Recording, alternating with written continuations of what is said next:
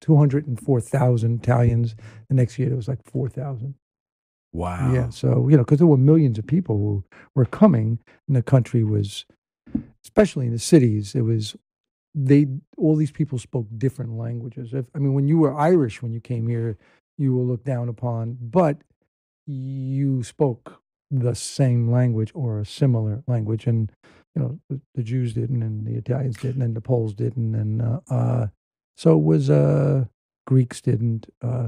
Anyway, so my father came here, and then he wound up, interesting enough, because he knew all those fascist songs, because Mussolini was the the the premier or the president or the leader of the country. But my father wound up fighting for the United States in World War II, and he was in D-Day and saw a lot of action.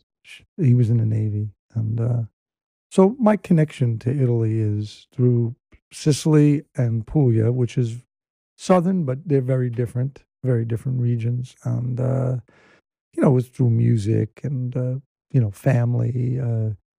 Didn't really see a lot of Italian films growing up, not when I was younger, when I was small.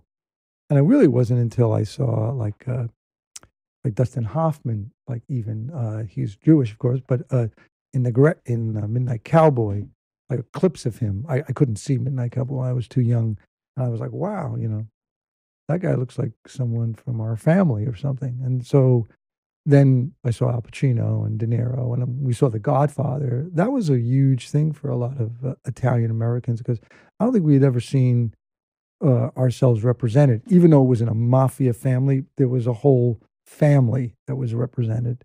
And so it was a very exciting time. And then I was introduced, and I saw De Niro and Scorsese, of course. And then later on, I got introduced to Italian films and Japanese films and French films, far in college. Yeah. It was really when I was in You went college. to SUNY New Paltz. SUNY New Paltz. And it's really there. And through my friend Michael Badalucco, who was a few years older than me, introducing me to a lot of different kinds of European cinema, and which I fell in love with because I saw all these cultures that I could relate to also.